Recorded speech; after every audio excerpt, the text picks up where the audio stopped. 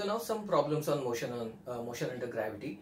A stone thrown vertically upwards from the top of a tower 85-meter high. It reaches ground in 5 seconds. Find the greatest height above the ground, velocity with which it reaches the ground, time taken to reach the maximum height, and here take g, value of acceleration due to gravity, equal to 10 meter per second square. Now that is for simplicity. Okay, that would generally we take 9.8 or 9.81. Here we will be taking 10 meter per second square as it is given in the problem. Okay, so now let us make a simple sketch here. This is that tower and this is my ground, and this is 85 meter.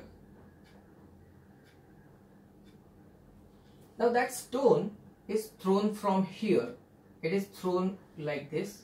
It reaches the maximum height. So from point A, it reaches maximum height B, and then from B, it is coming back to ground. Okay. Now what do we need to find out? They have told us that the stone reaches the ground in 5 seconds. Okay, so my t is equal to 5 seconds. We have g is equal to 10 meter per second square. Okay, and height of tower, let us call it h, is equal to 85 meter. We don't know the initial velocity. Can we find out? Yes, we can find out. Now actually the stone was thrown upwards, okay, and it is reaching the ground. Okay, my starting point is A. So with respect to A, if A is my reference point, then what is the displacement that you know? You know that it is 85 meter on the ground, right? 85 meter below point A. So my H would be taken as negative, correct? Now another thing, stone is, initially it is going up and then it is coming down. Acceleration due to gravity is acting vertically downwards, correct? So we'll take the value of g as -10 here, and we know t, correct? So we'll use second kinematical equation. I'll write down s is equal to ut plus half at square. I know t, I know a, okay, I don't know u, and I know s, correct? So I'm going to write here minus 85 is equal to u I don't know, so that is my question mark.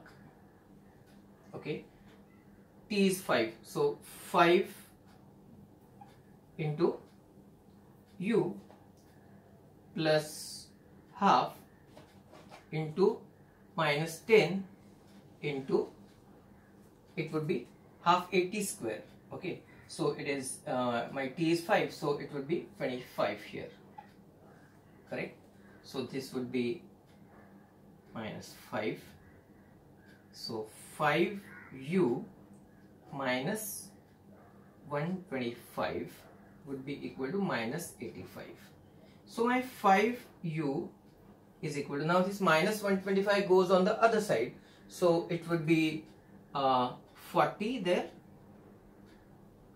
and my u is equal to 8 meter per second. So u is my initial velocity, but then is it what is asked over here? No, that is not asked. What is the first part? What is the greatest height above the ground? Okay, now for greatest height above the ground, it starts from here. So now I know my initial velocity. Okay, so for A to B, okay, for A to B, my u is equal to 8 meter per second. What about velocity at B? It is reaching the maximum height. So my speed is going to become 0 at point B, isn't it? So I'll just write my v is equal to 0. My acceleration is equal to -10 meter per second square. Okay, greatest height above the ground we want. So we'll just find this height and then add 85 to that. Okay, and we also want the time taken to reach the maximum height, so we can do that. Okay, so my t is equal to question mark and distance AB, so SAB is equal to question mark. Correct. Here can we use the third kinematical equation by which we can directly get this S here, distance AB. Correct. So V square is equal to U square plus 2AS. Okay. Now what is my final velocity? Is it not 0? 0 is equal to U square, that is 64, and minus 2 into 10 into, that would be S. Correct. So my S would be equal to 64 upon 2 into 10. So that would be equal to 3.2. Correct. So 64 upon 2 would be 32 upon 10, that is 3.2 meter. Correct. So the greatest height above the ground. For greatest height above the ground, I need to add this 85 meter, isn't it? So my H, I would say H is equal to H plus S, that is 85 plus 3.2, that is 88.2 meter.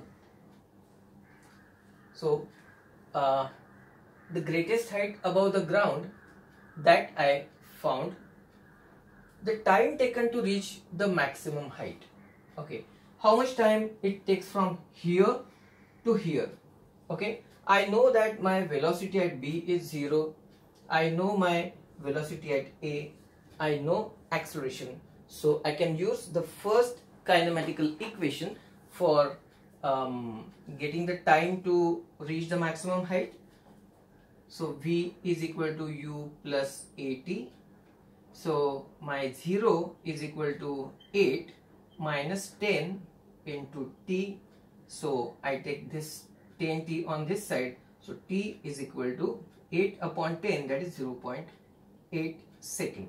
So it takes 0.8 second to reach the maximum height. So my third part is done.